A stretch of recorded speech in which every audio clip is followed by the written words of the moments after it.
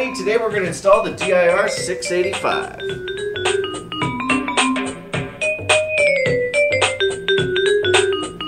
Hey everybody, and welcome back to another episode of D-LinkTV D.I.Y. I'm Mike, and I'm here to help you get more out of your network.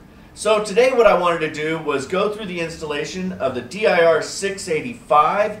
Now this is one of the coolest routers that we make. In fact, it's one of the coolest routers that anybody makes. This is our Xtreme N Storage Router, and what it does is it combines a high-speed 802.11n router with a digital picture frame and a network-attached storage device. What we need to do is when you buy this router, you also want to make sure that you buy a 2.5-inch serial ATA hard drive. Now this is the same type of hard drive that you put into a laptop, and we're going to use this to install into the 685 to turn it into the network attached storage.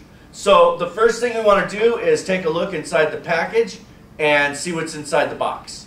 Inside the box you're going to find the router, the stand, an Ethernet cable, the power adapter, and the documentation. Before we install the DIR-685, there's a couple of things that we're going to want to do. The first being attaching the stand to the bottom. Now if you take and you look at the bottom of the stand, there's 4 pegs here that line up with the holes on the top of the router. If you just take and turn it upside down, you line up the pegs with the holes, you can just push it on there, and then the stand is attached. Now the second thing that we're going to want to do is install our 2.5-inch serial ATA drive.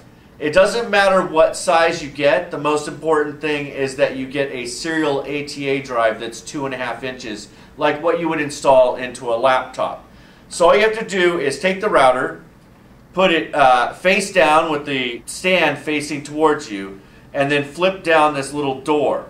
Now if you take the hard drive so that the label is facing upward, just take and slide the hard drive in until it's firmly seated in there, and then close the door, and that's all there is to it. Now that hard drive will be recognized as part of the installation when we go ahead and go through that. So if we take and we look at our cool installation poster that comes with the DIR-685, you can see that doing the hardware installation is the next thing that we need to do. So let's go ahead and do that. Insert your CD into the CD-ROM drive. Once the auto run comes up, click the Begin Installation button.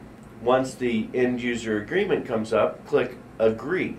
On the next screen you'll want to select your local language and then click Next.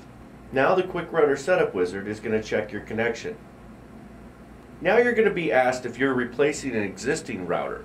I'm going to select Yes for this installation, and then click Next. Now you're going to want to remove the sticker from the backside of your router.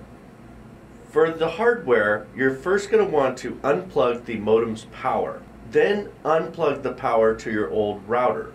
Now unplug the Ethernet cable from the WAN or Internet port on your existing router and connect it to the DIR-685's Internet port. Now disconnect all of the other Ethernet ports from your router and connect them to the 685. Next, you're going to want to connect the DIR-685's power adapter to the wall outlet and then to the 685.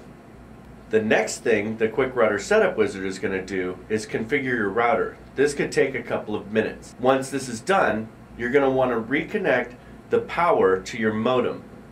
Then wait for the modem to completely boot up. Now your router will be configured again. On the next screen, if you have DSL, you're going to be asked for the username and password for it. If you have a cable internet connection, this step will be skipped. Now your router will be configured again. The next step is to enter in a password. This is the password that you're going to use to log into your router to change settings. Now the Quick Router Setup Wizard will ask you for an SSID. This is the name that you'll see when you do a site survey or scan for a wireless network. Then you'll be asked to select which kind of security you want to use. I highly recommend using WPA unless you have a legacy device that requires WEP. Once you have that selected, you'll want to enter in a passphrase that's anywhere from 8 to 63 characters long using both letters and numbers. On this screen, you're going to confirm the settings that you've chosen for your router. Go ahead and write these down on the inside of the CD's cover, and then your router will go through one final configuration. Now just click the finish button and you're done.